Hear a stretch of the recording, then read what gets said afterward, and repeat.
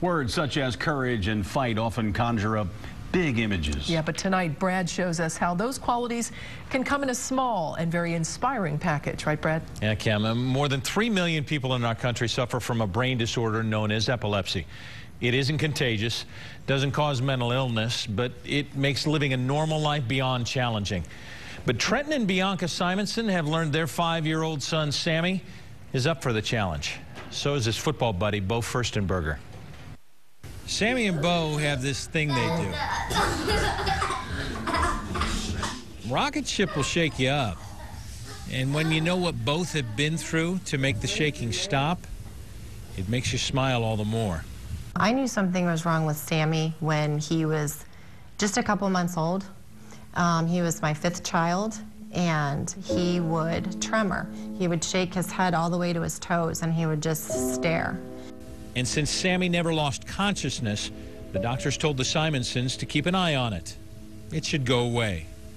They did, and it didn't. When he was 1.5 years old, I heard him yell for me about 5 in the morning, and something said, "You need to go in that room."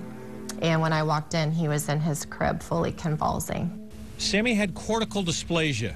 His brain didn't form on the left side, and when the neurons from the right side tried to fire to the left, they hit a divot. Sporting events, he's dropping to the floor seizing. I'm trying to grocery shop. He's dropping to the floor seizing. I'm driving a car. He's having a seizure in his car seat. His epilepsy at times would require 4 drugs. It only got worse, till he was hospitalized suffering 20 seizures per minute. The choices were dwindling. When Dr. Mangano started explaining what they would do, that freaked me out as a dad. I'm like, you know, you want to disconnect my son's brain? Wow. A functional hemispherectomy, a full disconnect of the left side of the brain in hopes of stopping the seizures. He left us seizing. He left us seizing. But what's that feeling like? Helpless. You're helpless. You're desperate. What would you trade to make it stop? Your child, when they wake up, is going to be half blind, and we were told that he would be basically paralyzed on the entire right side of his body because he has no left brain anymore. And since speech is located on the left side of the brain, is it possible it could relocate to the right?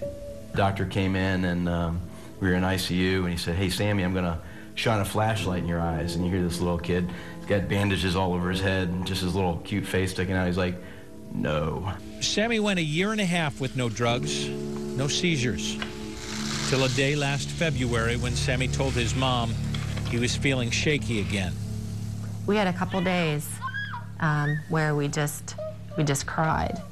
The brain disconnect wasn't 100% successful, so some of the left side was still trying to fire. But medicine has kept him seizure-free since June.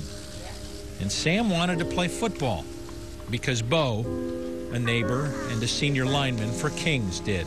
I can't imagine having a child and, you know, seeing them go through pain, and anything I could do to help them, I would. November is Epilepsy Awareness Month, and Bo didn't think too many people were very aware.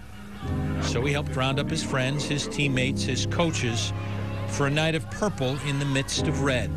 They have had struggles that most people don't realize, and I feel like as a community we should get together and explain to everyone about epilepsy. I think maybe you're throwing a coin, aren't you? No, yeah, I'm gonna fold the coins like this. Yeah? And are you hoping for heads or tails? You don't really care, do you? He shook me off. He was going to play football. And let's give a big round with of Bo. applause to our honorary captain, number 53, in true miracle, Sammy Simonson.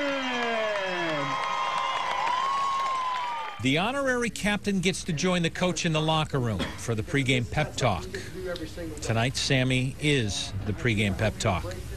The choices you make on a daily basis to battle obstacles, all the while never fearing defeat, is your gift to share with others, as it will inspire everyone who comes in contact with you. And always remember, Sammy, once a night, always a night, buddy. Yeah. All right? Kings won the game, and Bo, he's heading to the Army after graduation.